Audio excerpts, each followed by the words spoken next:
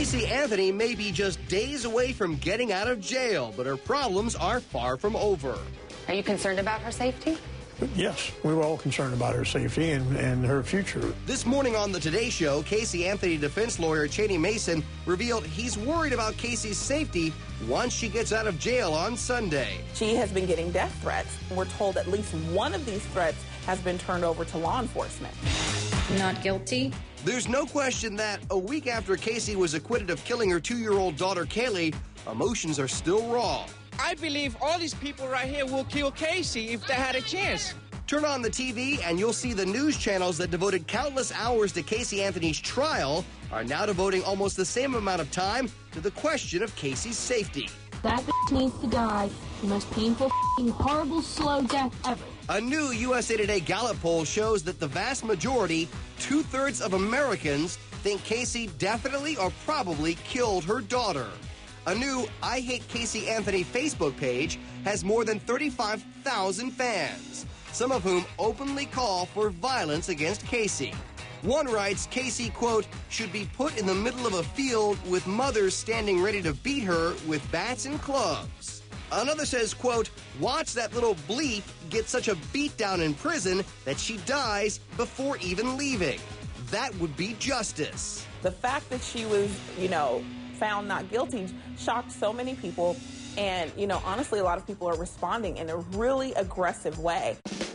It all means that if jail's an unpleasant environment for Casey, that's nothing compared to what she'll likely face when she walks out of it. Are you worried about her safety? There's such antagonism towards her. I am. Just hours after Anthony was acquitted, her attorney, Jose Diaz, was on ABC expressing concerns about Casey's safety. Will she have bodyguards? We're in the process of trying to take that next step for her and assist her in that regard. So I don't know yet. Even the guy who is trying to have Casey potentially executed for capital murder told CNN's John King he's also worried about Casey's safety. When she's on the street, I simply hope that people will just leave her alone.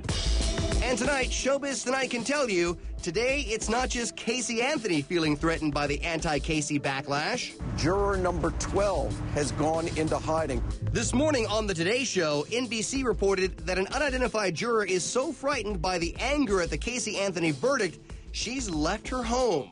Her husband tells NBC News because of the backlash, she picked up the phone, called her boss, retired, packed a bag, and left the state. Her husband says that as she was leaving, she said she'd rather spend time in jail than ever serve on a jury again. Plus, an Anthony family attorney tells Showbiz Tonight Casey's parents, George and Cindy, have received 16 death threats via email, telephone, and fax. It seems like almost everyone involved in this messy and tragic case is having to deal with hostility and threats of some sort. Some of them are frivolous, but apparently some are serious enough to where the police had to be notified. I really wish that none of this would have ever happened.